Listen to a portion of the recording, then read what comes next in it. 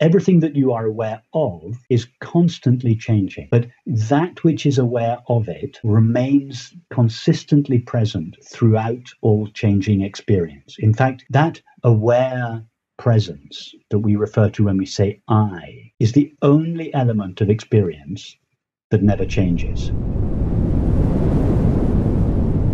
I actually want to start at the end to perhaps give us an idea of where we're heading. How do you define enlightenment? I would suggest that enlightenment is a rather exotic term that has acquired all sorts of exotic and superfluous meanings for people, but that it really refers to something very simple and well within everybody's grasp. And it is simply this: the recognition of the nature of one's essential being or self. So it's innately linked to some sort of truth. We could say it is the truth about what we essentially are. Now, when I say what we essentially are, I mean that aspect of ourselves that never disappears, cannot be taken away from us, is inherent or integral to us. So, for instance, the current conversation that you and I are having is not inherent in us. It started a few minutes ago, and it will come to an end. It's not part of our essential being. Indeed, no thought that we have ever had is essential to us. All thoughts appear, they exist briefly, and they vanish. Likewise, our feelings, however intimate or deep a feeling may be, it is still something that is added to us. It lasts a while and then it vanishes. The same is true of any relationship or activity. So if one were to imagine removing everything from ourself that is not essential to us, what would remain would be what I refer to as our essential irreducible self or being. The recognition of its nature is what is referred to in the religious and spiritual traditions as enlightenment or awakening. So it feels a lot like that is casting off rather than learning more. It feels Absolutely. Feels like we need to get rid as opposed to acquire. Well, it's actually not even necessary to get rid of anything. It is simply necessary to see clearly that all those elements of our experience, namely thoughts, feelings, activities, relationships, sensations, and perceptions, are not essential to us. We don't actually have to get rid of them or change them or discipline them. We just have to realize they're not essential to us. The analogy that I sometimes use to illustrate this is the analogy of the screen and the image. Now, no image, no movie is essential to the screen. If you close down all your programs, your emails, your iPhotos, your notes, your YouTube clips, your Word documents, you close down all the programs that you have running through the day, what remain? What can't you close down? You even remove your screensaver, which is not essential. It seems to be there always, but actually it's not essential to the screen. What remains? Just the transparent, empty screen. So yes, it's a similar process. It's a process of removing from oneself rather than adding to oneself. But it's removing presumptions. I think what you're highlighting there is the fact that these things don't necessarily need removing because they were almost never there in the first place. Yes, you're absolutely right. What we're actually removing is the belief that any of these elements of experience define or limit us. Given that approach, what does it mean to say that you, Rupert, are the same Rupert that was Rupert 20 years ago, or that I, Chris, am the same Chris that was Chris 20 years ago, or will be in 20 years' time? Okay. Well, can we start by not going as far back as 20 years? Let's start with 2 minutes. Okay. 2 minutes ago, and we'll go to 20 years, but let's start a little closer to home. So let me rephrase your question. What does it mean to suggest that Chris is the same Chris now that he was 2 minutes ago? Well, the thoughts that you, Chris, are having now are not the same as the thoughts you were having 2 minutes ago. The feelings, if indeed any feelings are present, are not exactly the same. Your bodily sensations, the sensation of the air on your skin, the sensation of your hand on your mug, the sensation of your legs on your chair, they're not exactly the same as they were 2 minutes ago. The sound of my voice, the content of our conversation, the sight of your room, none of these are exactly the same as they were 2 minutes ago. They've all changed, evolved, appeared, disappeared. But there is one element of your experience that is present now, knowing or being aware of the content of your current experience, that was present 2 minutes ago, knowing or being aware of whatever it was that you were experiencing then. And that is what you refer to when you say I. So now you say, I am listening to your voice. I am experiencing thoughts. I am feeling my legs on the chair.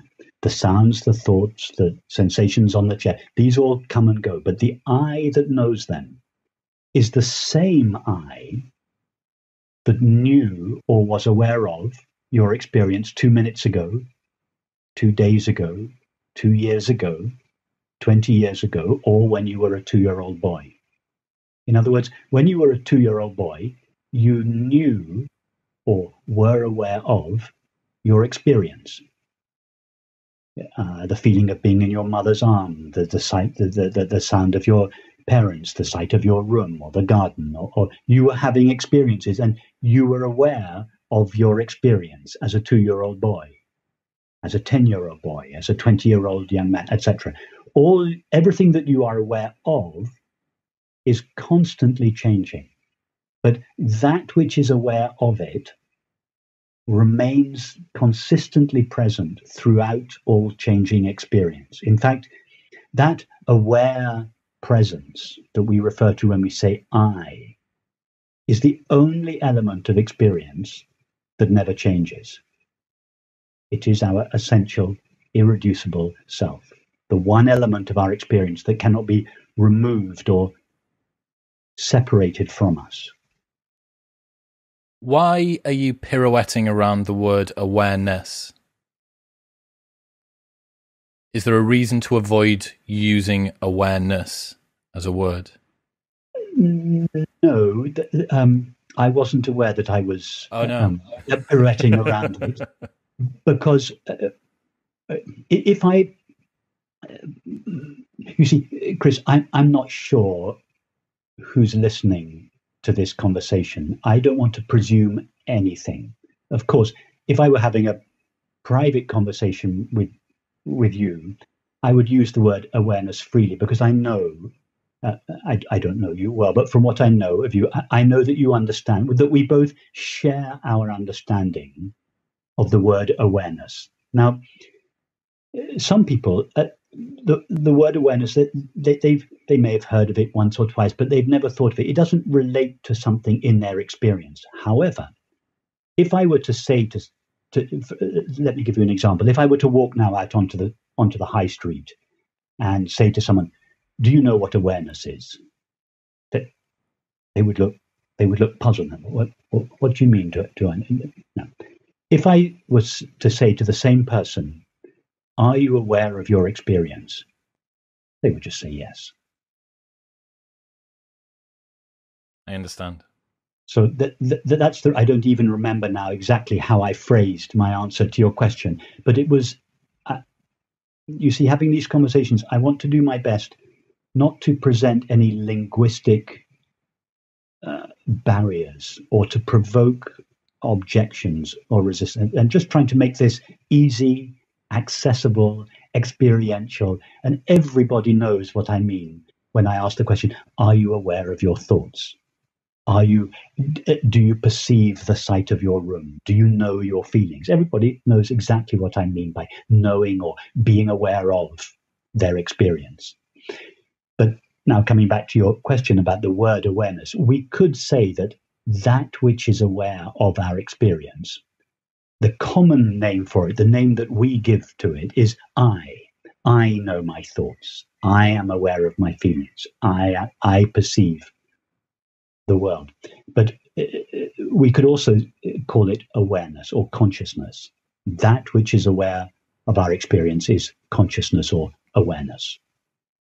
Now, just one thing to add to that, the downside of referring to it as awareness being a noun, tends to suggest that what we are referring to, that which is aware of our experience, is some kind of an object.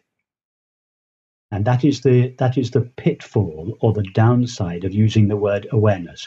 Everything that we are aware of is some kind of an object, some kind of a thing. But awareness itself, that which knows or is aware of our experience, is not any kind of an object. So we have to understand that when we use the word awareness. I don't mean to imply that it is some kind of a subtle thing. How does what we've gone through so far relate to non-dualism at large? Or if it doesn't at all, then can you give us an introduction to non-dualism? Yes, it does relate to it very directly. The non-dual understanding, or the perennial philosophy as it's sometimes referred to, is the understanding that really underlies all the world's great religious, spiritual and philosophical traditions. And if we were to distill the non-dual understanding, however it may be expressed in these different traditions, if we were to distill the essence of that understanding, we could describe it in two simple phrases. Firstly, the nature of our being or self is happiness itself, and we share our being with everyone and everything. So these are the two core understandings that really are the essence of the non-dual tradition in whatever cultural context that understanding has been expressed. The expression, of course, is very different in each case, depending on the time and the place in which it was expressed. But the understanding that was being expressed was always the same, is always the same, and it is namely that happiness is the nature of ourself or being, and that we share our being with everyone and everything. Why would happiness be the substrate that we grow out of? Why not another emotion? It's just that's the way it is. It's just, if you were to, can we try a little experiment to try to illustrate? Absolutely. Because then we'll make this very experiential and not just philosophical. If I were to ask you, Chris, to describe as best you can that which is aware of your experience. So I'm not asking you to describe your experience, your thoughts, your feelings, your sensations, your perceptions. If I were to ask you to describe that which is aware of your experience, in other words, your essential self or being, what would you say? Thinking of words like insight, center. It's the center of yourself, yes. It's the essence of yourself. Try to describe can you try to find words that would describe its qualities, if we could? Open? Open, completely open, like an open space of a room, simply experiencing whatever appears without prejudice, impartial, choiceless, yes, completely open, without resistance, yes. Can you say more? Like an aperture on a camera. Yes. That allows you to focus in and focus out. Yes, you can focus the camera on a single object, or the camera can remain unfocused and just take in the entire visual field, the presence of awareness. We can focus on the content of our conversation, or we can relax our focus and simply be aware of the entire spectrum of our experience without preference or choice. Perfect. Yes. What else? Has a texture to it. Sometimes it can feel high fidelity. Sometimes it can feel like an old VCR camera. Okay. So I suppose I would say it's changing as well. There is a change to it in its nature, in the way that it feels, in the way that I experience it, at least. You see, now I think you're beginning to subtly describe what you are aware of. So take a step back. What is it that is aware of these changes? I keep coming back to aperture, open. It's just the openness. It's just this aware openness. So let me ask you a few more specific questions about it. Is there any agitation in it? Now, your thoughts may be agitated. You may be in pain in your body, in which case your sensations will be uncomfortable. There may be a crisis on the street outside your apartment. So my question is not about the agitation in what you are aware of, thoughts, feelings, is there any agitation in that which is aware of your experience? I would say no, in the same way as a camera simply observes what it's looking at. Perfect. The camera never gets agitated. It may be watching showing something that is agitating on the lens. Yeah, precisely. Exactly. But the lens itself is never agitated. What is the common name from a human perspective for the absence of agitation? Peace. Peace. And that peace is the nature of awareness. It is nothing to do with the content of your experience. Your thoughts may be agitated, your feelings, you may be upset, there may be a commotion on the street, but that which knows or is aware of all of these, like the camera, doesn't share their agitated qualities. It is at peace, and it's not a peace that depends upon the content of experience. It is a peace that is prior to and independent of the content of experience. So let me ask you one more question. Is there any lack in the presence of awareness? There may be feelings of lack, or the thought, I need something, I am lonely. But that which is aware of your thoughts and feelings, is there any lack in it? I don't think so. It feels like a conduit for whatever is going on outside. Exactly. And what is the common name for the absence of lack in human experience? Peace? Yes, you're right. A little more. Give me one more word. Is it happiness? It's happiness, exactly. I knew it was one of the two. Peace and happiness, they're really the same. So the reason I'm saying this is because you asked me, why is happiness the nature of ourself? And I said it's not for any reason. It just happens to be the way it is. So what I've tried to demonstrate to you, or rather what I've tried to lead you to in your own experience, is to recognize that peace and happiness are the very nature of yourself. That you don't need to be made happy. You don't need to manipulate your experience in order to find peace and happiness. Peace and happiness are the very nature of yourself. They are prior to and independent of the content of experience. I'm not sure if it's my disposition around the word happiness. And obviously anything linguistic comes with its own baggage, right? Because my happiness and what it means to me isn't quite the same. We need Neuralink. We need Elon Musk to hurry up and allow us to just do brain-to-brain communication so we can dispense with these pesky words. Yes. I feel much more comfortable, and it makes more sense to me to hear the word peace than it does to hear the word happiness. Peace to me feels like what we've talked about, a stripping away of lacks, a stripping away of fixating or suppressing, happiness to me feels more like there's something in motion. Yes. Chris, I think you're absolutely right. I tend to agree with you.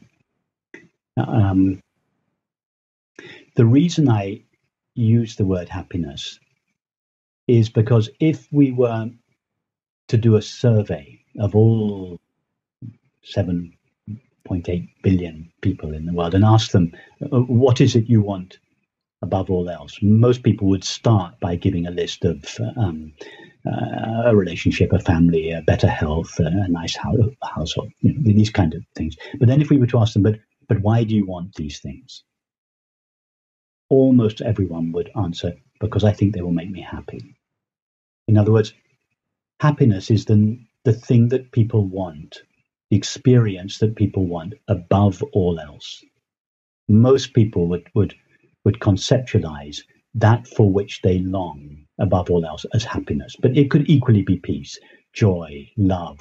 These are all synonyms, really. So that's why I include the word peace and happiness. You're right that one of the downsides of using the word happiness is because of the common association that most people have with it, namely that happiness is a fluctuating emotion that alternates with suffering. So, and that is not intended. I would suggest that happiness is not really an emotion in the sense that jealousy, hurt, upset, anger, anxiety, fear are emotions. I would suggest that happiness is the ever-present background of all emotions. It's like the blue sky behind the clouds. It's always there. Doesn't mean to say it's always visible, because it's sometimes covered by clouds. But the blue sky and the grey clouds don't alternate with each other. The blue sky is always there. It's sometimes seen, and it is sometimes obscured. I would suggest that peace or happiness are the nature of ourself, and simply by virtue of the presence that our self is always present. So peace and happiness are always present. But this doesn't mean that it's always felt. Why not? Because it is obscured by the grey clouds of thoughts and feelings. It's an analogy that I've been using for a long time, that you are the sky and everything else is just the weather. Exactly. The thoughts and feelings would be the weather that come and go. But what is the sky's attitude towards the weather? Indifference. No attitude at all. Complete indifference. The sky doesn't feel that it needs something from the weather. The sky never says, "Oh, what a thank goodness it's a sunny day. I can't wait for it to stop raining." No, because the sky feels whole and complete, irrespective of what the weather is doing. Well, awareness is like that. We could call it the blue sky of awareness, or the empty space of awareness. Yes. So let's use the word happiness, considering it is the lexical commonality that is most useful. Yeah. What do you think are the most common impediments that people have to attaining happiness?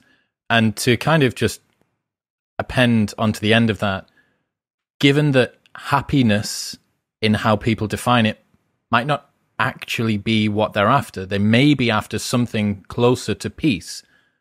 But yes. What are the things, in your experience, that get in the way of that?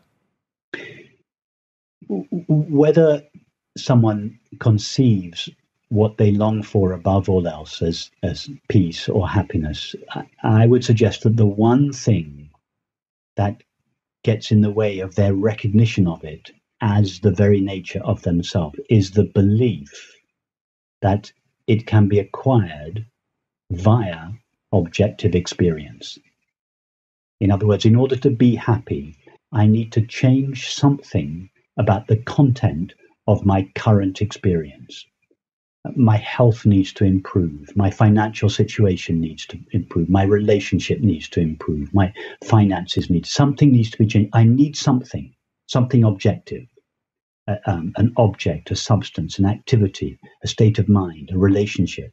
I need something. And when I get that, whatever it is, then I will be happy.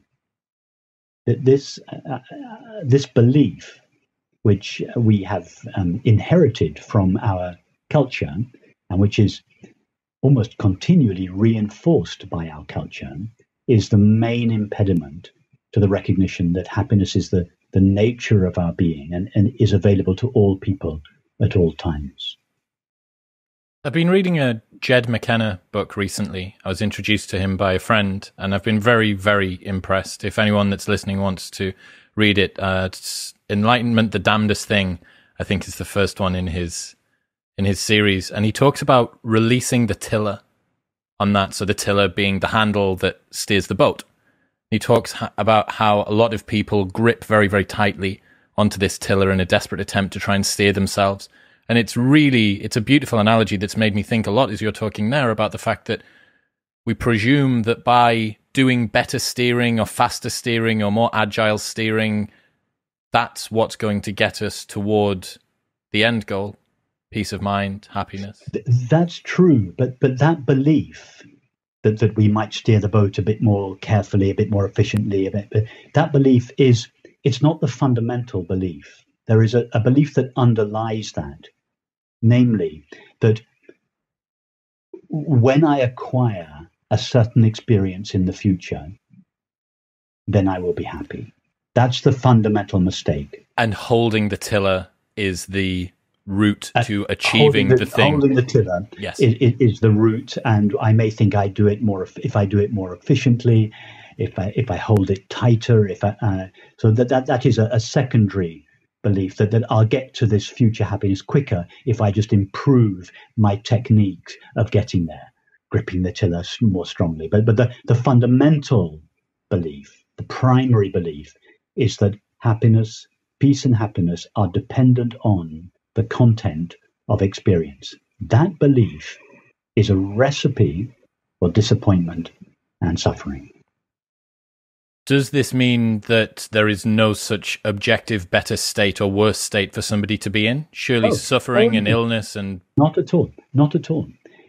I don't mean to imply that it isn't legitimate to take care of oneself and one's family if one has one financially, to educate one's children, to take care of oneself, to live in a place that one likes, to have friends. No, I don't mean to imply that is not legitimate. All I mean to imply is that one should not do any of these things for the sake of finding happiness. But still perfectly okay to have a desire. You had a desire to interview me on your podcast. It wasn't to have, the desire wasn't motivated. You weren't feeling miserable. You didn't think, I must have a conversation with Rupert, I'll feel better about it. No, it was, you were already feeling the joy of this understanding, and your desire arose out of that joy, the desire to spread it and to share it. And so I'm glad you asked that question, because this understanding doesn't in any way imply that it is not legitimate to take care of oneself and to think about one's future, one's education, to look after one's children, one's health, one's finances, etc. The motivation for a lot of that comes from the felt lack, though, right? We see a state which we believe would make life for perhaps ourselves or those around us better, that it would improve their life or our life in some way. Well, again, it depends. Does the desire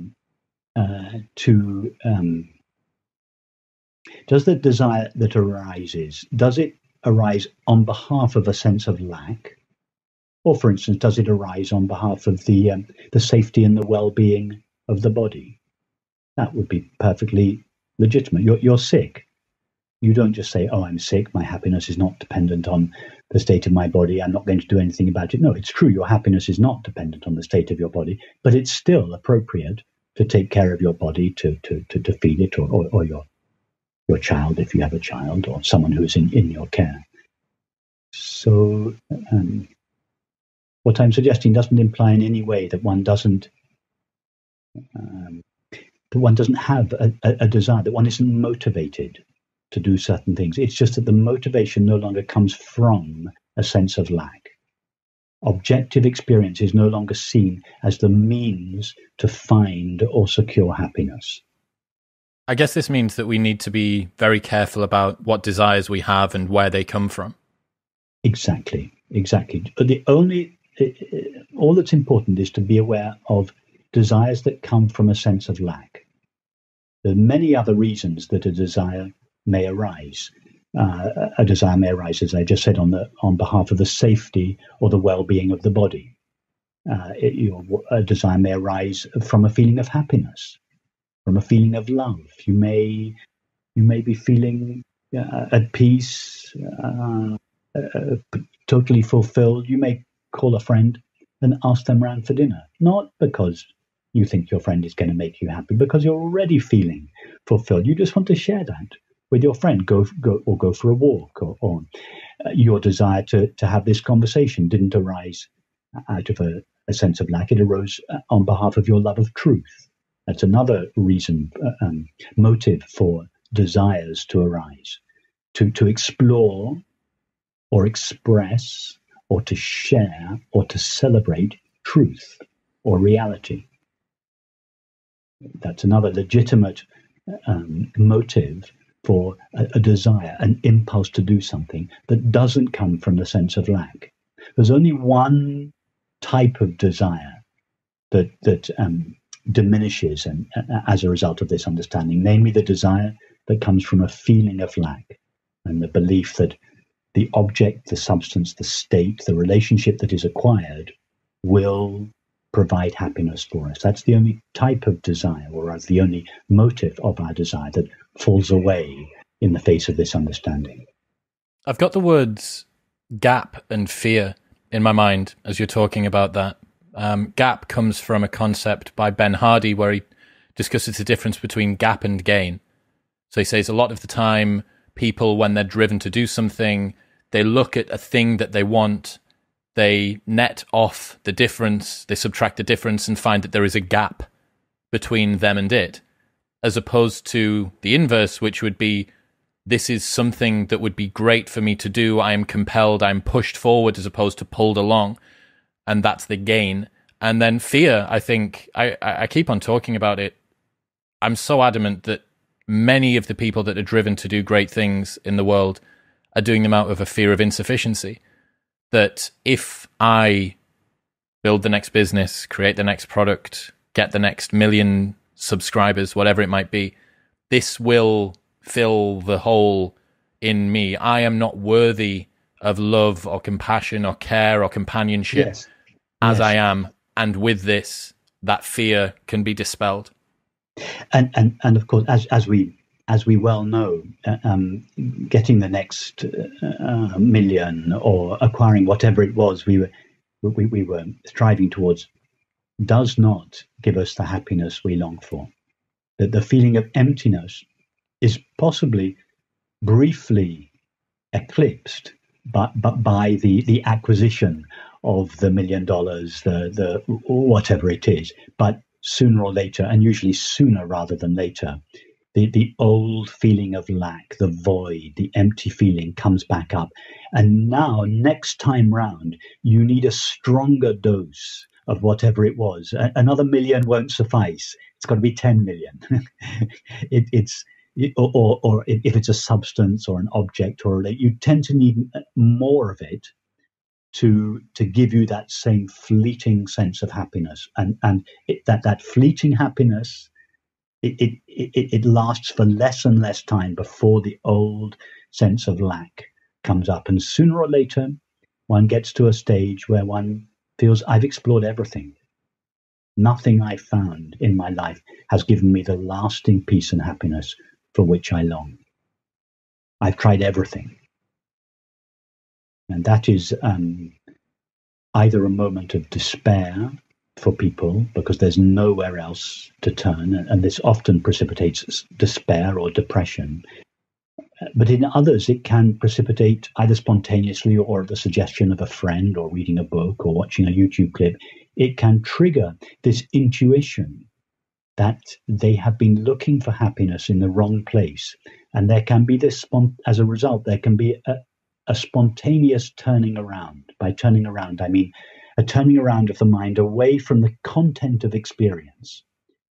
And we begin to investigate who I really am prior to my thoughts, feelings, sensations, or perceptions. And this is the This is the beginning of the path that leads to the recognition of our true nature and its innate peace and happiness.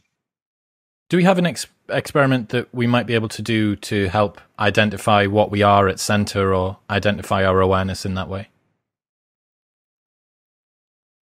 Yes, we could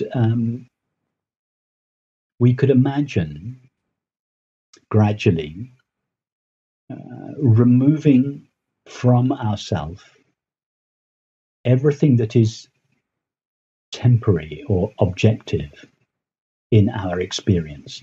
So just imagine removing your thoughts, and then remove your feelings, because no feeling is permanent. They all come and go. Remove your memories. Remove your aspirations, your hopes. Remove your relationships, however close they may be. No relationship is permanent. It cannot be essentially what we are. So imagine removing your relationship. Remove your activities, whatever activities you may be engaged in. No activity is permanent. Remove the sensations of your body. All sensations come and go. So I sometimes liken it to a process of undressing. We are not taking off our clothes. We are taking off the layers of experience that are not essential to us. And just as when we get undressed at night, we reach a stage where we can't take anything else off. It's just our naked body. In this experiment, it's exactly the same. We get to a stage where we can't take off any more layers of experience. We have in our imagination removed from ourselves everything that can be removed. What remains? Just naked, aware being. And in that one, there is no agitation and no lack. That is the happiness that everybody looks for, nearly always through the acquisition of some kind of objective experience. How does this relate to the non-dual part of the terminology? Does this mean that we are in the world and of the world? Okay. When I first offered a definition of non-duality, I suggested it had two parts to the understanding. The first, happiness is the nature of our being, and that is that's where our conversation has been centered up till now. The second aspect, which is more specifically, from which the term non-duality comes more specifically, is the understanding that we share our being with everyone and everything. In other words, what we essentially are is the same as what everyone and everything essentially is. In other words, there aren't two separate, independent realities or entities in existence. Mind and matter, self and other, God and world. There is a single, indivisible, infinite reality from which everyone and everything derives its apparently independent existence. So the first aspect of the non-dual understanding, the nature of our being is happiness, relates to our internal experience. It's just about our own inner life. The second aspect of the non-dual understanding relates to our relationship with others and the world. And it is from this second aspect that the term non-duality comes, that there is a single reality. It appears as if there are 10,000 things, but that is an appearance of a single reality.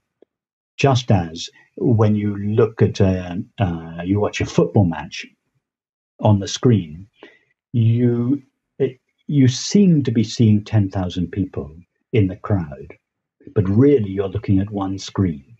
The 10,000 people are an appearance of the single screen. And in other words, the screen is the reality of the apparent 10,000 people. So I would suggest that beneath or behind the appearance of multiplicity and diversity, there is a single unified reality or whole. It's not really behind or beneath. When I say it's behind or beneath, that is a concession to the belief that the appearance of things are independent of this underlying reality.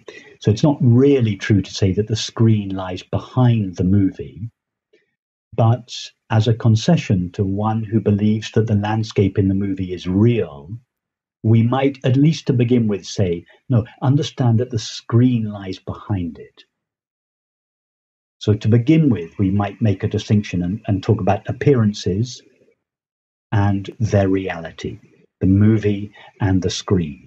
But of course, the appearances and their reality, the movie and the screen, are not really two separate things. The former is simply the appearance of the latter. All there is really the latter. All there is the screen. It just sometimes appears as a movie. All there is reality, infinite consciousness or awareness. It sometimes appears to us as a multiplicity and diversity of objects and selves.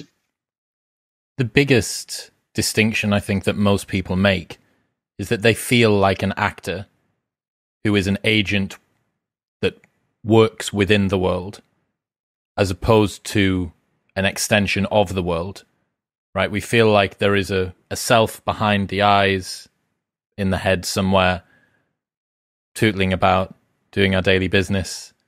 Yes, exactly. Chris, take the analogy of a dream.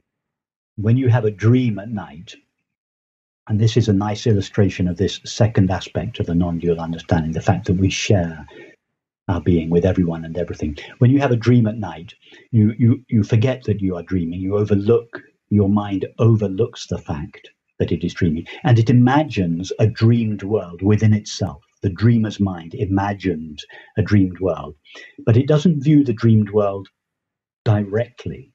In order to see the dreamed world, the dreamer's mind localizes itself as a dreamed character. The dreamer's mind seems to become a character in its own dream.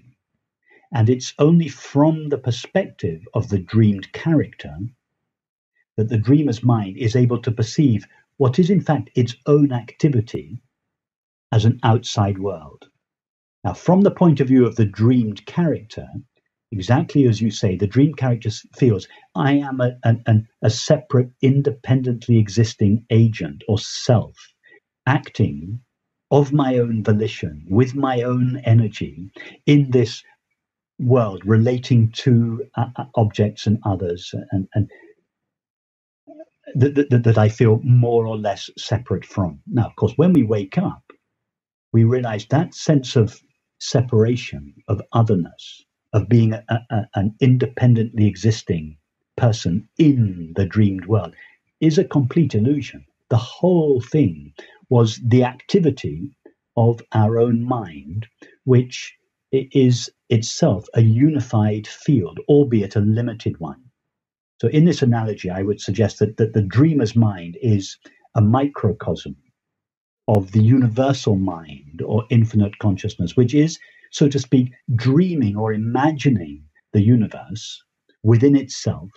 In other words, the universe is the mental activity of the one mind, the universal consciousness. But it cannot view that universe directly, because the infinite cannot perceive the finite directly. In order to view its own activity, it must localize itself within its own imagination as an apparently separate subject of experience, from whose perspective it views its own activity as an apparently outside world. So it's a very close analogy to what takes place on the level of an individual dream. The dream insight's really interesting. I don't tend to remember many of them, but it's so weird that you don't have the God's eye view. If this is you, did you ever play Civilization? Sid Meier's Civilization, the game? Yes. Yeah, so you're sort of this omnipotent big... Yes, you're right. You never have the God's eye view. You can lucid dream, in which you know you're dreaming, but even then, when you're lucid dreaming, you still perceive the dreamed world from the localized perspective of the dreamed character. It's just that you realize that the whole thing is taking place within your own mind.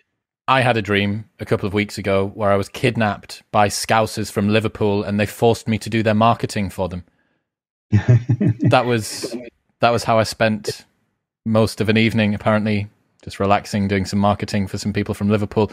So why is it, given the fact that this seems quite compelling, why is it that natively we have such a different experience of reality to this perspective? Because we experience reality from the localized and limited perspective of each of our minds. And our finite minds impose their own limitations on everything that they perceive. So the finite mind is like a pair of glasses, or let's upgrade the analogy. The finite mind, a human finite mind, which consists of the activities of thinking and perceiving, is like a virtual reality headset. We put on the virtual reality headset, and reality, the outside reality, appears in accordance with the limitations of the VR headset through which we perceive it.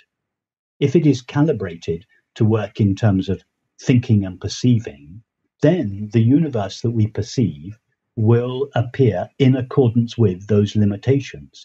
But if the VR headset had other faculties, the reality we perceive as the world would appear in accordance with those faculties. It's like, did you ever, as a child, go into a 3D IMAX cinema? Yes. Yeah, and you know when you remember when you, I haven't been for years now, so they probably a lot more modern now. But you used to go and you get given a big clunky pair of goggles, and you look on the screen, and it's just a regular screen, and all you're seeing on the screen is just a fuzzy pattern. It's just a completely abstract fuzzy. It looks as if it's like an old-fashioned TV set that's malfunctioning. Then you put on your glasses, and suddenly you're immersed in an ocean in which there are fishes swimming all around you. So the VR goggles that you have put on renders what is actually a two-dimensional screen as a three-dimensional environment. And you don't feel that you're viewing the two-dimensional screen from the outside. One feels that one is participating in the three-dimensional reality, the ocean or whatever it is, from the inside.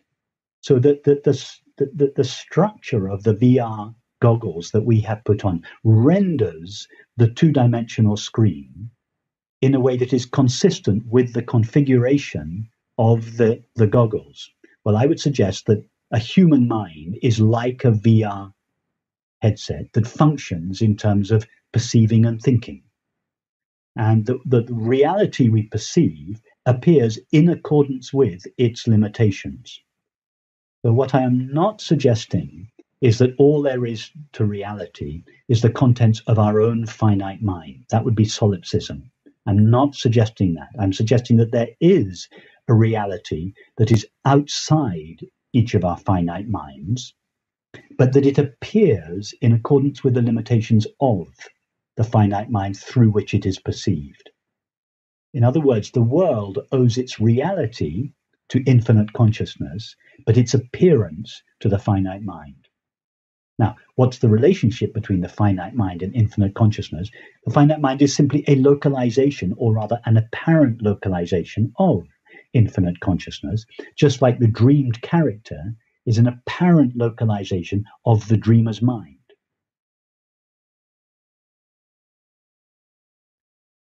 Given the fact that you've worked at this for 40 years, maybe more than 40 years now?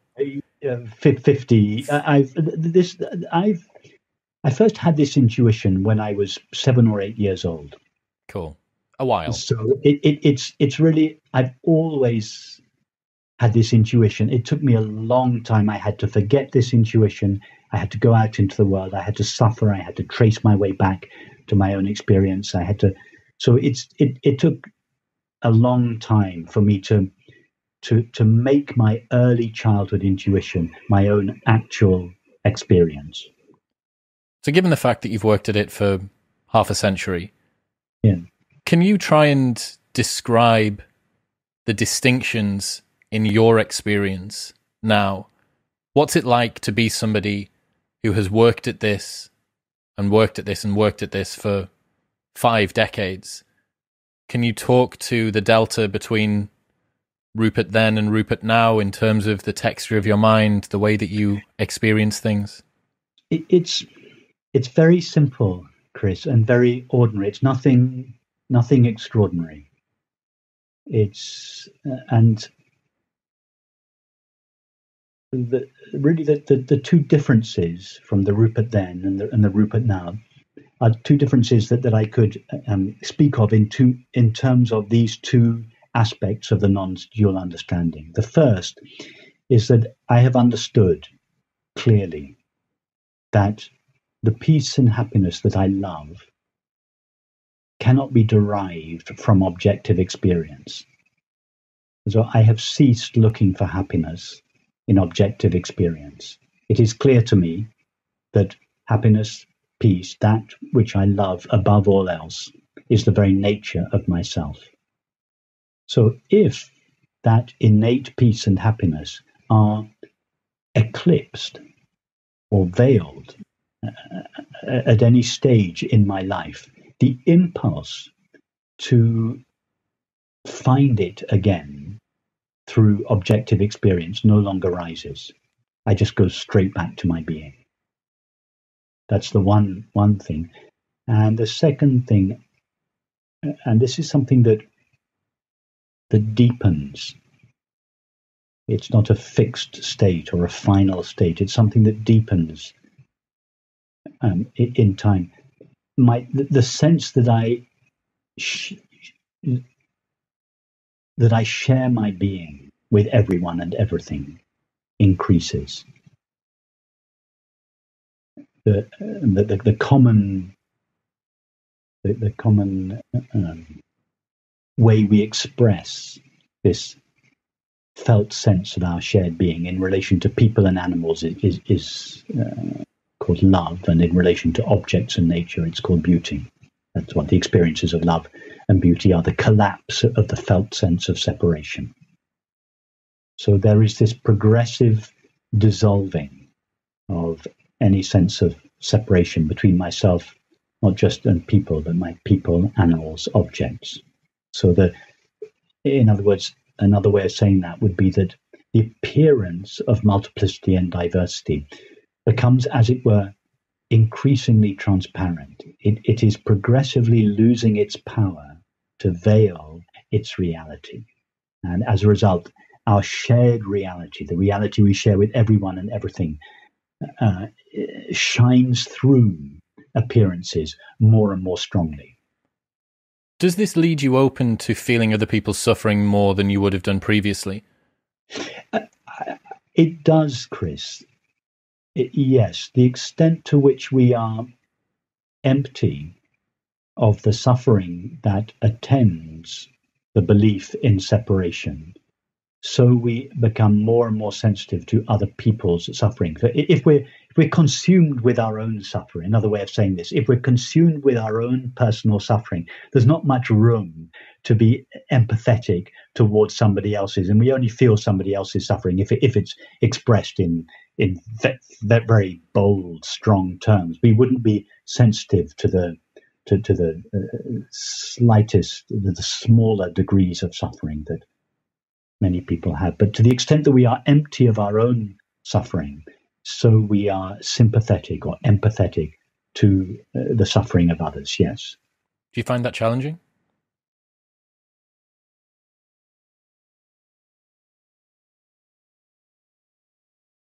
It's challenging to it would be challenging to myself as a separate entity, but to the space of awareness, no, it's not challenging.